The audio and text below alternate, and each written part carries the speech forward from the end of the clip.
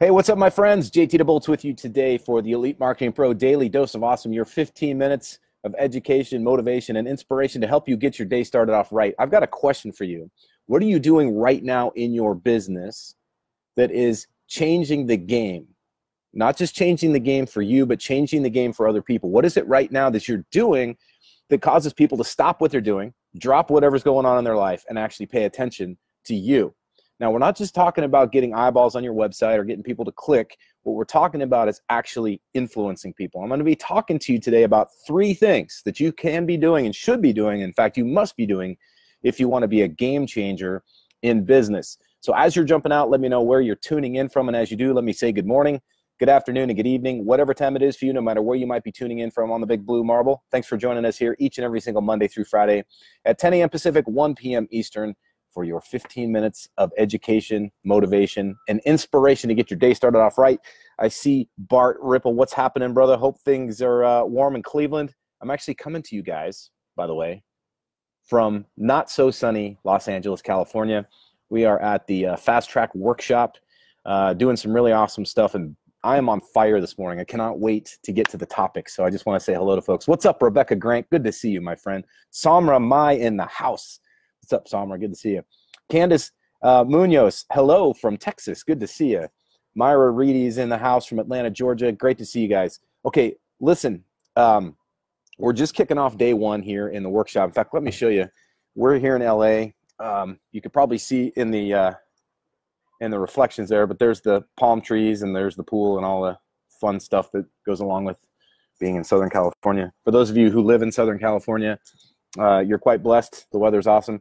And I have to say, even though it's overcast here, coming from Seattle where it's been a little bit rainy and dark, it's kind of nice to be out here. It's actually brighter than it looks, so it's very cool. Anyway, so we're getting ready to start day 1 today. And hey, what's going on, Myra? Good to see you. Chuck Kewen coming in from South Carolina. Good to see you, my friend. And we were talking a little bit, just kind of getting the weekend going as we do. This is typically a 3-day workshop, so we do them Friday, Saturday, and Sunday. Day 1, we welcome folks in. We do some introductions, get to know each other. Today was very unique, though. It was a very special kind of kickoff to the workshop because we actually had none other than our own CEO, TJ Irway. Tim Irway was here, and he started the morning off talking a little bit about really, I think, what might be a big misconception about what EMP is. One of the misconceptions that we get from a lot of folks is, hey, I don't want this to conflict with my network marketing company, right? Maybe you've heard this. If you've ever heard that before, maybe even thought about it, thought, oh, this is going to be kind of a bait and switch. If I join EMP, they're going to want me to promote EMP, which, by the way, nothing could be further from the truth. We're not asking you to do that. I think it's kind of a nice benefit. You know, if you do want to promote EMP, you've got that extra stream of income. But I'll tell you really what it's about here in just a second. But I'm curious if you've ever felt that personally or heard it from other people where they think, yeah, EMP is just trying to get me to promote them. What I really want to do is build my network marketing company. If you've ever had that experience or heard other people say that, give me a 1 in the chat box. Jan Fansler says, looks like a great place. It is a great place, actually. I love LA. It's a lot of fun to be down here. I haven't been in Southern California in a while, so it's good to be back. Bart says 27 degrees in Cleveland. Brother, hang in there, man. Bundle up and stay warm. I understand. So one thing that was kind of interesting about what TJ was talking about is, you know, a lot of times folks are thinking this could pose as a conflict. And maybe you've heard this from your upline. Maybe you've heard it from people outside of your business. There are people that inside your life that you care about. Could be a spouse, could be somebody that, you know, has a vested interest in your success. And they're going, hey, man, this EMP thing is just meant to distract you or to pull you away. And they want you to just, you know, promote their stuff. And just like TJ said, nothing could be further from the truth. I mean, we love it when you do because you grow and, you know, obviously your income grows.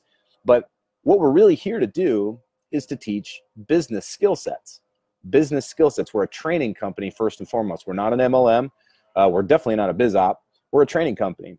And the purpose of today's DDOA conversation is to talk about the 3 things that can actually help you be a game changer in your business. And the great thing is that you are absolutely in the right place at the right time because this is what we are all about. The very first thing that we talk about, one of the first things you got to do to be a game changer is you've got to build assets, okay? What do I mean by that? as a business leader, you're going to have a lot of folks that are going to come to you. They're going to want help, especially if you are promoting something that's in the network marketing niche. They typically are going to have, concerns maybe about their health, maybe about their finances, whatever the area of expertise, the area of focus that your company's in. You're going to have folks that are in some form of pain, discomfort, disconnected from their happiness. They are going to want a better way of life. And perhaps you, your company, your products can do that. When it comes to EMP, we talk about this all the time because we're like, hey, one of the biggest concerns we have that people come to us with is, I want to build my business online. Now, you can still press the flesh, you can still do the brick and mortar thing, or you can still do the offline thing all day. What we specialize in is giving the skill sets and the ability to actually build the business online, which obviously is very leverageable. You can reach a lot of people. Like right now, we've got 15 people on this thing viewing as I say this right now. But they're 15 people from around the world, as we were just saying, Atlanta, Georgia, South Carolina, Cleveland, people coming in from Canada. And so what's interesting, there's Michelle Felicia, right? She's clear over on the other side of the pond, for crying out loud. That's not possible with a offline business. You'd have to go travel to all these places in order to connect to them. So is one better than the other? Absolutely not. They're totally complementary. And that's the thing that we're pretty stoked about. But in order for you to really be a game changer, to be seen as that game-changing leader in your business, you have to be building assets.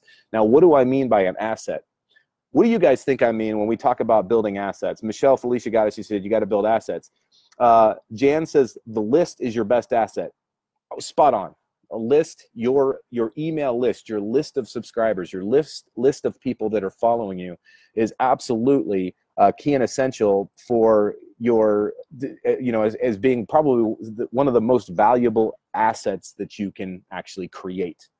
And so I was listening to TJ talk about this today, and I was thinking, man, that is so clear. That is so awesome, because if you are building a list, you could do so many things with that list.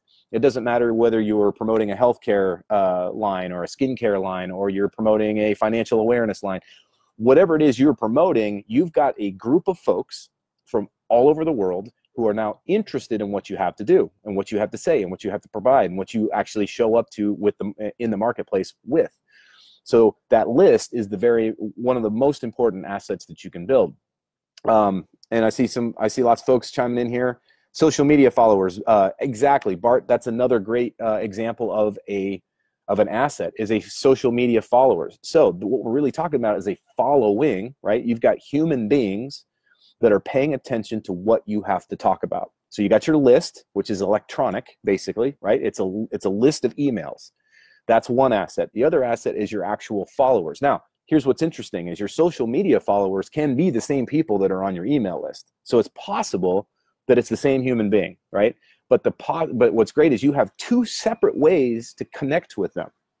This is huge, and this is one of the things that I love about what we do with EMP, but most specifically how it applies to any kind of business, even something that could be a brick and mortar business. Heck, you could have, and we do have several students that come through the workshops that have brick and mortar businesses. We have people that own trucking companies. We have people who are naturopaths. We have people that are chiropractors. We have people that do physical therapy, for instance. And so you don't just have to be a network marketer. If you are a network marketer, great. It can actually benefit you. But those game-changing things that you got to do, number one, is you have to be building assets. Could be like we're talking about here, your email list. As Bart said, your following. The other thing you're going to be building is your brand. All right, your personal brand is an asset. And what's beautiful about your personal brand is it's unique to you.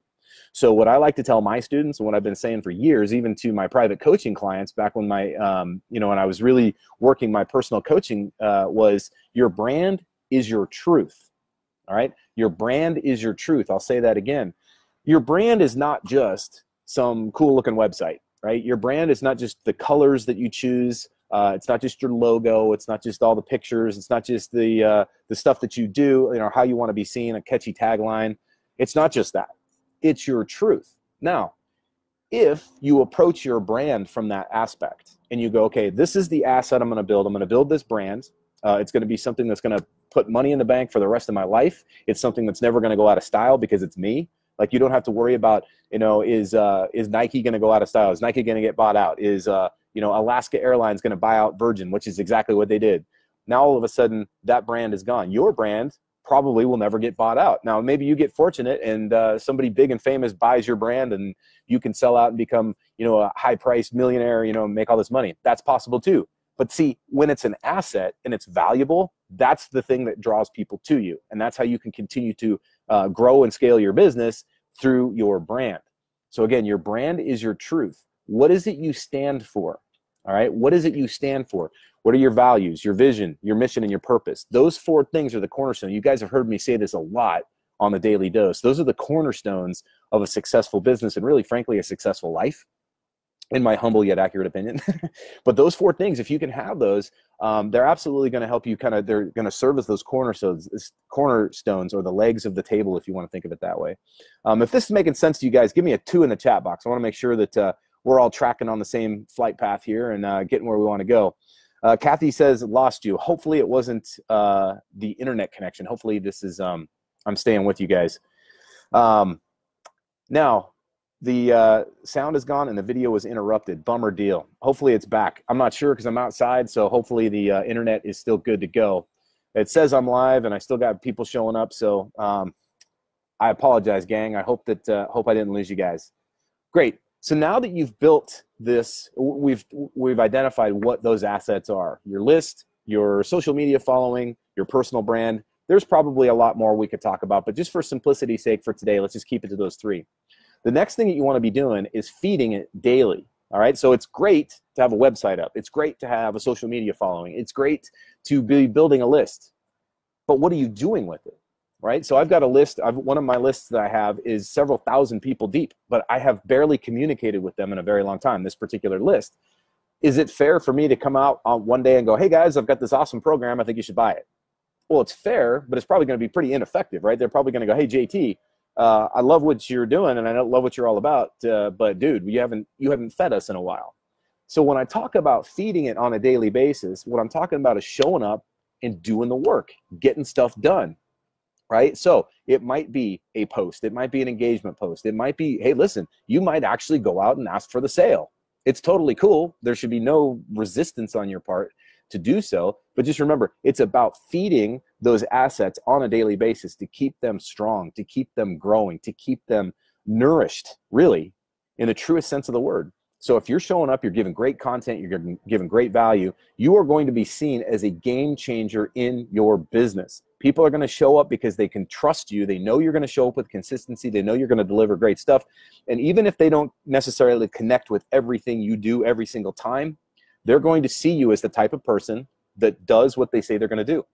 They're going to see you as the kind of person that shows up and actually wants to help them move forward in their business and in their life. So if that's making sense for you guys, let me know what's going on here. Bart says he's reading me 5 by 5. Right on, dude. I like that. 5 by 5. Haven't heard that in a long time. The biggest thing that you can do is show up on a daily basis, even on the days when you don't feel like it, even on the weekends, even on the holidays. On some level, it doesn't mean you got to be married to this thing where it's like a ball and like you know, something around your waist or around your ankle. It's not like you're on house arrest, right?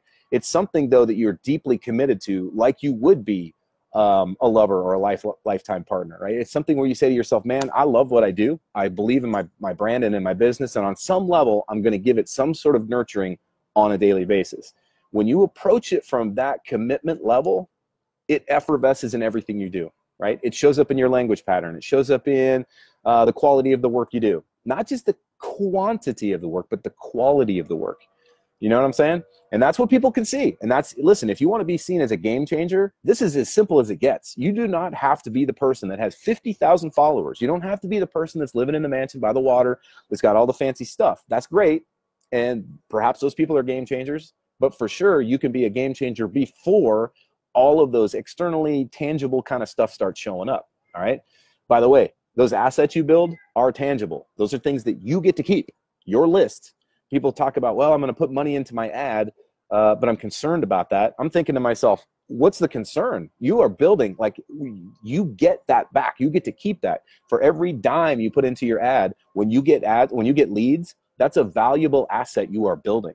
So remember what it is, the purpose, what the purpose is, behind putting money into an ad or running an ad in the first place, right? It's not just about making sales. It's also about building that list and developing the relationship with people that will buy from you. If they don't buy from you right now, they'll definitely buy from you down the road.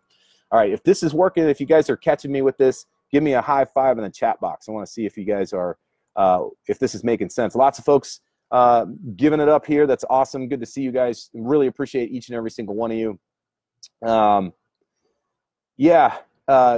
I really hope Kathy Eaton Copeland says, been in and out 3 times. Hopefully can catch the recording later. Yeah, I apologize, gang. Hopefully the internet connection is working here. I have no idea because it seems like it's working on my end. So with any luck, this thing will be a decent recording and you can see it later. The last thing I want to share with you on this, guys, and it's so important if you want to be a game changer in your business, is, and by the way, thank you very much for everybody who's showing up and giving the high fives. I appreciate that. It's very cool to see. The last thing you really want to talk about here is, besides just building your list and besides feeding your list and your brand and your following on a daily basis, is you also want to be building your intellectual capital. Probably one of the most important things you can do. I've heard people say this before. I think Nelson Mandela said it. He was saying, while I was in prison, they took everything from me. They took his house, they took his car, they took his family, they took his freedom, but they could not take his intellectual capital, right?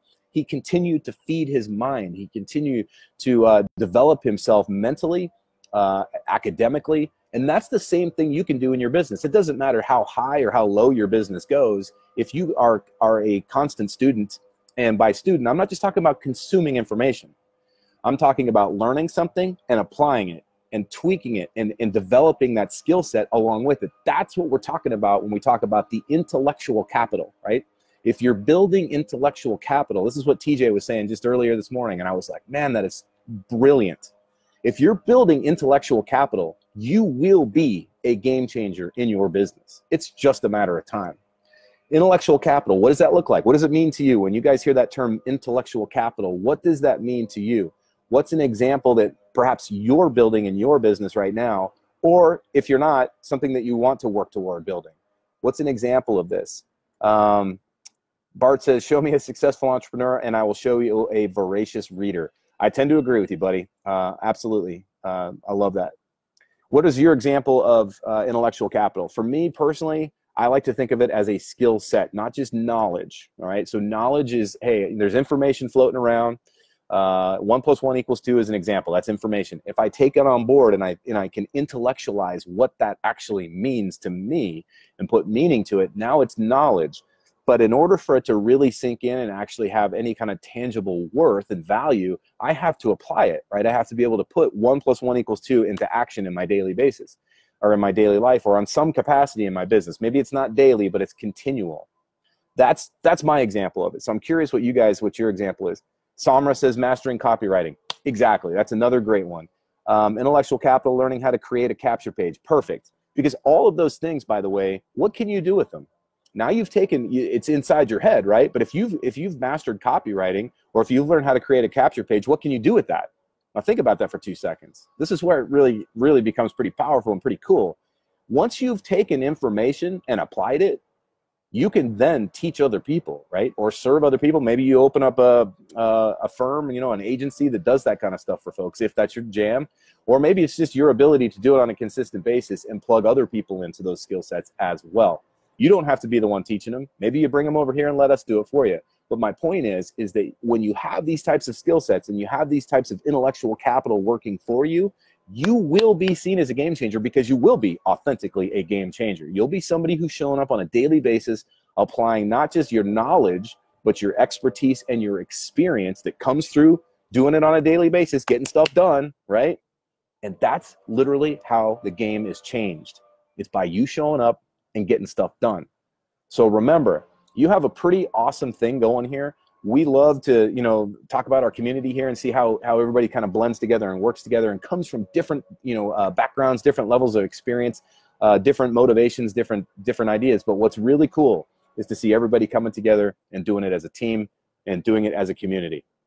All right, my friends, I hope you got some great stuff out of today. It's my privilege and an honor to come at you guys anytime I get a chance. So thanks very much for showing up. Remember, we do this every single Monday through Friday at 10 a.m. Pacific, 1 p.m. Eastern.